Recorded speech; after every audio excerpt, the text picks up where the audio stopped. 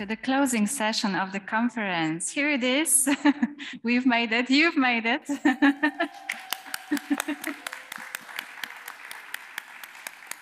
Yeah, and I would like to start with congratulations to our hosts and the organizing team, which did real great job having us here and online and helping us with everything. So thank you so much once again. And thank you, Anne and Chuck, for giving us this opportunity to come here to Miami and have this wonderful conference. And yeah, and I would like to start because I'm here standing between the session and the drink. So I will do this shortly. And I would like to introduce the new board of directors. And this year we have myself, Chuck, Donna, Gerda, Jill, Lars, Ujala, and Kate. And from since 2023, we will have a new secretary, Kate Robinson, and we thank Donna for serving to the board as a treasurer and then as a secretary. And we will have 4 new board members in January 2023, and it's Cara Jones, Liliana Lucci, Michelle Blake, and Sinwan Lee. The first IATUL conference was in Delft in 1961. The first virtual conference of IATUL was last year in Porto. And the first hybrid IATUL conference is this year in Miami. And I would like to invite Lars Egeland to the podium to give you some highlights from this year's conference. Yep. Hello, everyone. I'm sorry that you will have to wait a little for the drinks. It's much to talk about. And I will say that I feel totally calm about this summary because I've learned today that the courage to be imperfect. And I've also learned that wellness is more than just going to the sauna. And I'm also really impressed that Florida International University has a director for well-being. Coming from Norway, and I guess from many other countries also, to a library conference in the USA is both inspiring, but also a little frustrating. It's impressive to see large and well-equipped libraries. The Richter Library at the University of Miami is one example. It is clear that the university has a greater emphasis on the library than many of us are used to.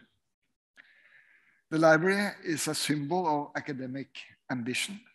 At the same time, it seems that the library has an important role in the students' academic and social life.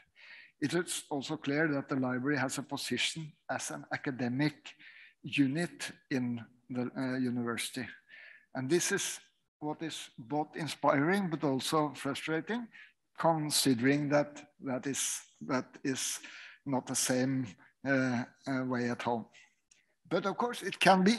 We learn from each other, we get inspired from each other, and we come home with new ideas, and that's the point with the conference. And as the keynote speaker, Hilary Hannah, said, we are perhaps not in the same boat, but we are not sailing alone.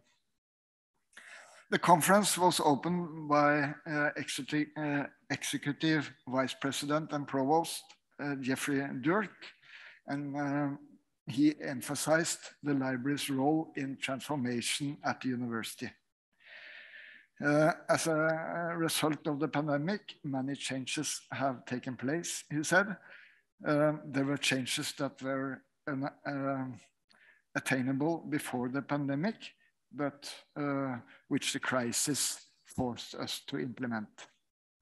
And the role of the library has changed, he said.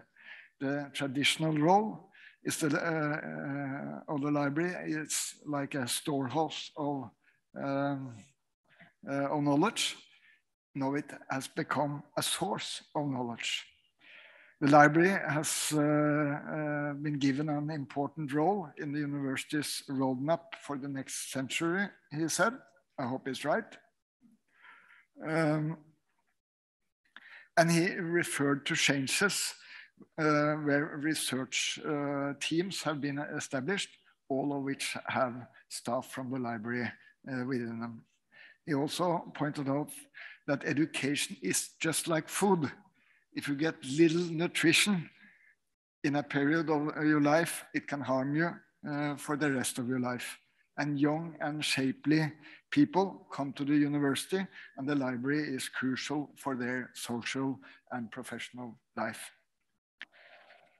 Keynote speaker Clifford Lynch spoke about changes in research. He pointed out that these are perhaps trends that we could see even before the pandemic, but which were exaggerated by the pandemic.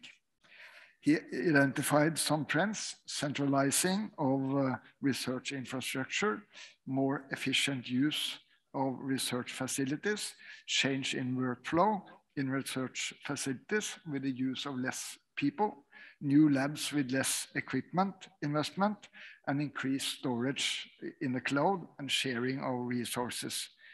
And these trends are important for us to know, but it is trends that comes to the library also. And today's keynote speaker, Nisar Ladak, confirmed these trends.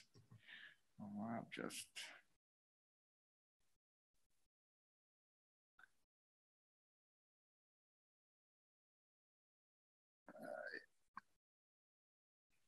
And when it comes to publishing, Lynch said that the print resistance is gone, and video has become normalized despite being a lousy format for communication.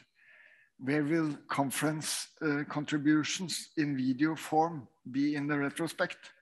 And how will it be used? Because we are going through a paper fast, flip through it, but it takes a long time to look through a video. Technological development is needed here, Lynch said, and we are waiting for that. 9 posters were presented in a very short time. The invitation was for a poster. Some understood that a digital poster was more of a 5 minutes pecha-kucha presentation, which could allow more than one slide in the presentation. Much can be said in 5 minutes, but it needs planning and focus on your message. But short presentations like this is, I think, is a very good format. And we got a lot of presentations in short time with innovative and interesting projects. Keynote speaker John Lippincott spoke of transforming libraries. And I think she quoted somebody else when she said that we must aim to pioneering change rather than just managing change. And she had a lot of examples from US libraries for new services and important transformings. And it's all about asking the researchers and the students, she said, what is the important services for you? It sounds easy. Keynote speaker Trevor Daves spoke Tuesday about equity, diversity, and inclusion, an emerging topic in the USA, but also in many other countries the last few years. And those terms have been central in a lot of the presentations at the conference. And of course, it's in the mission of a library to be in the forefront for equity, diversity, and inclusion, Trevor said. And he defined the terms like this. Equity means that we accept that we are different, but we also accept that there are people and groups that have some disadvantages that others do not have, but they shall have the same possibilities. Equity is equal possibilities. Diversity is embracing that we are not alike, but we have to go behind what we see. And inclusion is that everyone should be treated just and respectful. I also noted what Mr. Ladakh said today. Libraries are per definition the great equalizer. I found the session with the 2 presentations on space very interesting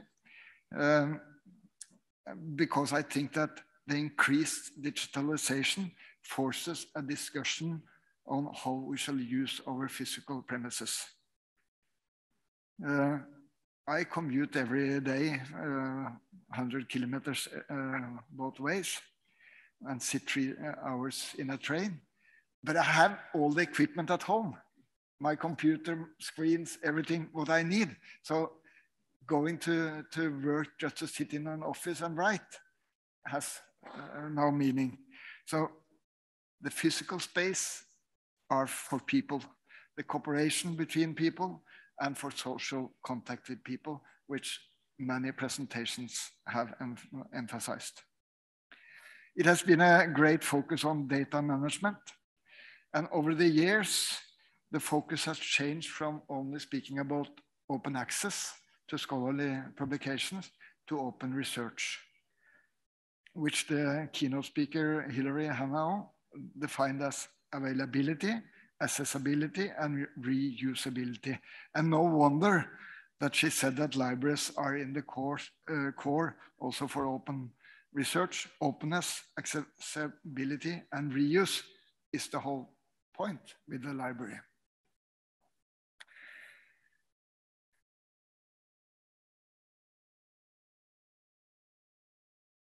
Wednesday, we had the study trips. I heard from they who attended the Hurricane Center that it was very interesting and impressing. I attended the hospitality trip and experienced a lot of things that I didn't know that I was interested in because I didn't know they existed. For instance, that the Royal Caribbean Cruise Line Center has 500 people coming every day to rehearse for shows on board cruise line ships. And we also met some students and a professor in bartending. And they made us very professional, I would say academic cocktails. Today, the program has had a great focus on workplace and organizational structure. Starting with Ladakh, who spoke about optimizing workspace in an organization that have a staff and an organization dependent on remote workspace.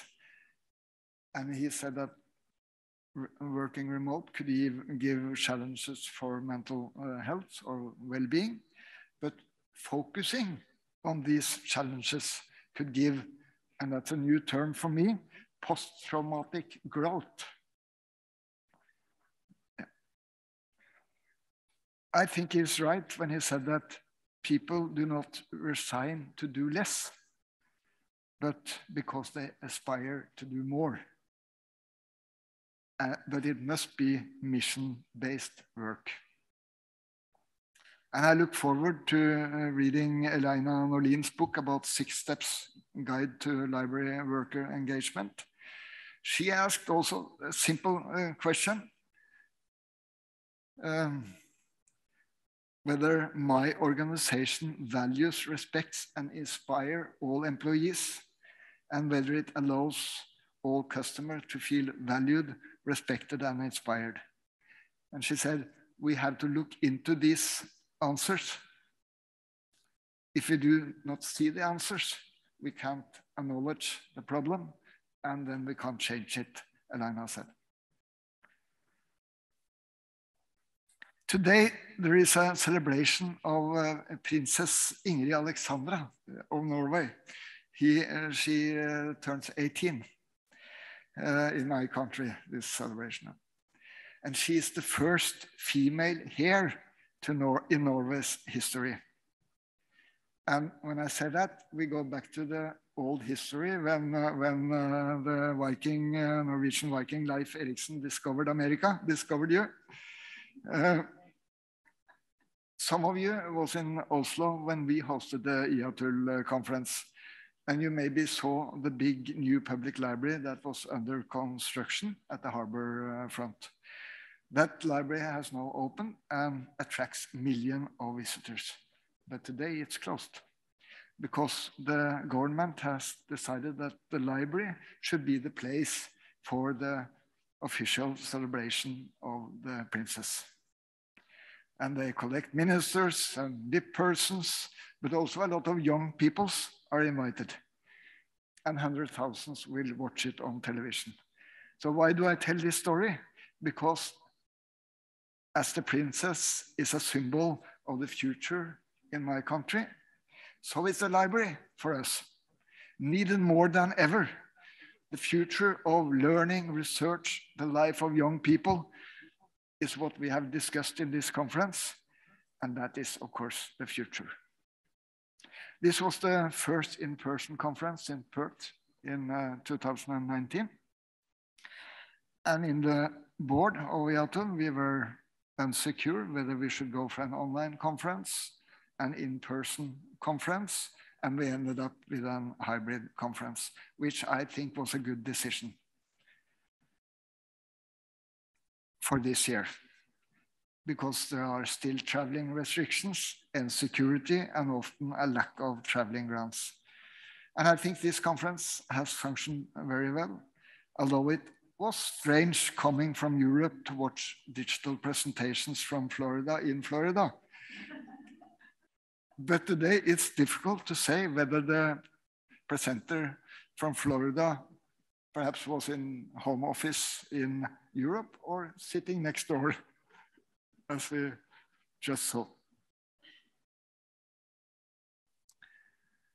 I'd like to thank also, like Anna, thank the organization committee for organizing a very good conference, which have highlighted the important issues of libraries today and giving us the possibility to learn to know each other, learn people, and build network. Thank you very much. Thank you very much, Lars, for this fantastic summary of our conference. And now I would like to introduce the name of our attendee from Botswana, Dr. Ajanda Labele, participating virtually, received an IATUL travel grant for this conference. Now I would like to introduce Gerda Winkler, the member of the Poster Prize Committee, to announce the winner. The Irmgard Lankenau Prize, the award was established in 2005 in memoriam of the IATUL member Irmgard Lankenau and is worth 500 euros. I'm pleased to announce the winner of the Irmgard Lankenau Award for the best poster at the 42nd IATUL Annual Conference. The jury consisted of 3 members of the IATUL board, namely Kate Robinson, Lars Egeland, and myself. The jury selected the winner of the poster award based on the following 4 criteria: content, innovation, design, and quality all over. There were several very good poster presentations and interesting activities and ideas presented at an overall high level. The winning poster convinced the jury due to the high level of innovation of the topic, the clear structure, the professional design, and the reflections on their own project. And now the time has come. On behalf of the Poster Award Committee, I announce the Irmgard Lankenau Prize of 2022 goes to the poster entitled creating Polish working group of the Data Stewardship Competence Centers Implementation Network by the Gdańsk University of Technology Library as an example of the community of practice building. Congratulations to Magdalena Szuflita-Żurawska and Piotr Krajewski. Let's have a big applause. Thank you so much, Gerda, for introducing the poster prize, and we congratulate the winners of the poster. And now I would like to introduce our hosts, and Prestamo and Charles Eckman, to continue with acknowledgements. On behalf of Chuck and all the members of our program and local arrangements committees, I have the pleasure this afternoon of recognizing and saying thank you to our sponsors. Sponsor at the platinum level, EBSCO. Our gold level of sponsorship, Ex Libris, IEEE, and Elsevier. And at the bronze level, Emerald, Springer Nature, Technology from Sage, and I particularly want to thank Shali and Auburn University Libraries for their bronze sponsorship.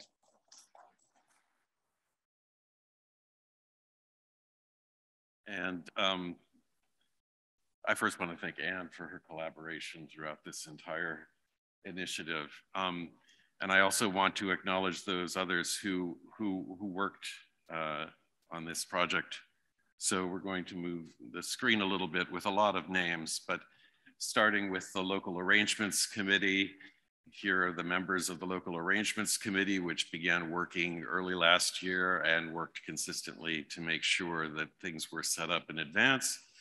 Also the Program Committee, that includes many in this room, that worked to ensure that the program was aligned with the thinking of IATUL, that we had a good, honest call for proposals. It was well managed and neutrally reviewed. And I think you can see the outcome was a successful one in terms of the program development. And then finally, and this is really critical, this is a list of names, but these are people that formed a team over the course, in particular, of the last couple of months, working very diligently to make sure that this came together. They were taking a risk with all of us to make sure. They knew that they had a lot riding on this, and I think that they pulled it off. And I didn't break this list down into whether they were with University of Miami, with Florida International University. I think they really came together. That was, to me, one of the messages of this project that was very positive. I think they got to know each other, and they spent a lot of time in the last 2 months, and then they culminated in this room over here, and then with all of us. So I just wanted to have a second to kind of list their names, to name them. Many of them are in this room, and I'd welcome them to stand. If you see your name on there, or you think I missed your name on there, please do stand so that we can recognize you. Guys, stand up.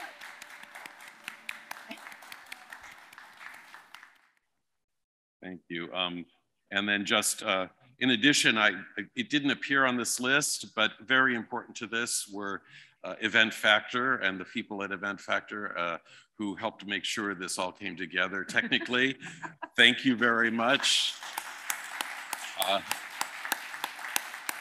Not just this, but the gala dinner as well. They were present, making sure that everything came together. And then also our catering groups, Chartwells and In Style Catering. We saw them and we benefited from their presence in so many important ways. And finally, all the speakers, the presenters, the session moderators, including the virtual session moderators who came in as volunteers, all of the host institution volunteers. There are so many, it's impossible to list them all. Thank you all. And you for attending and participating in this giant risk, both in this room and beyond in the virtual space. So. Thank you, Chuck and Chuck. Yeah, to summarize, I would like to invite you first to join us in strategic planning process starting fall this year. You are all invited to the activities we are preparing for you and for ourselves. And I would like to also invite you for our future conferences and events.